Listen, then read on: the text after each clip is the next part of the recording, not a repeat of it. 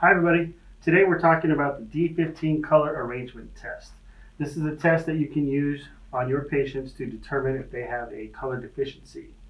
The test is a series of discs. There's 15 of them and a primer. And the goal of the test is that the patient is to put them in order from darkest to lightest, starting on the blue spectrum, working your way over it into the pinkish red spectrum. So the test itself comes in this cool little plastic bin, which makes it, you're going to use this during the arrangement part of the test, as well as the scoring part of the test. The purpose of this test is to divide your patients into one of two groups. Those with mild or no color deficiency at all, and those with moderate to severe color deficiencies. Before you administer this test, you want to make sure that you have perfect lighting conditions. Fluorescent light's not the way to go. This is the Good-Lite daylight illuminator, and we recommend using this for your testing.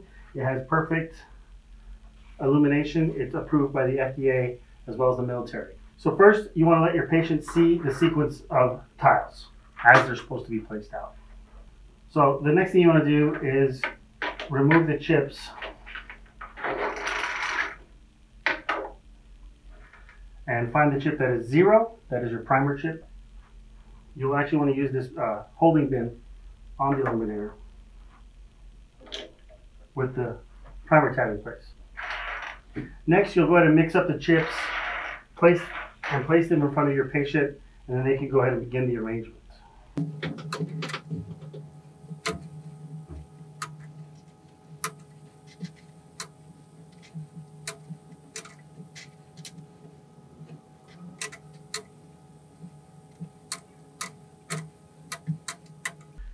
Once the test is complete, use the other half of the container to cover the test. That way you can flip it over and begin scoring. The test itself comes with some scoring sheets that you can find here. You can also download these scoring sheets for free on our website at Good-Lite.com.